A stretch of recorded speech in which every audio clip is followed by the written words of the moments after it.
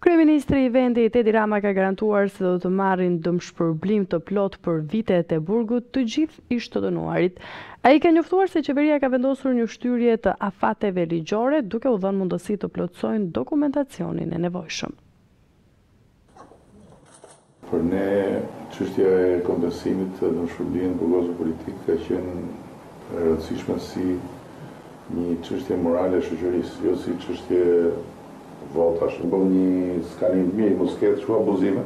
Ishin 290 ca, pastaj u plotësua, edhe bëm një hapje tani dhe edhe atyre të javë. Një brez i unë, brez që u 25 jarë që jetë se 7, na humbi. Ju veti keni përfituar të 7 agost? Po, i kam marrë të 7,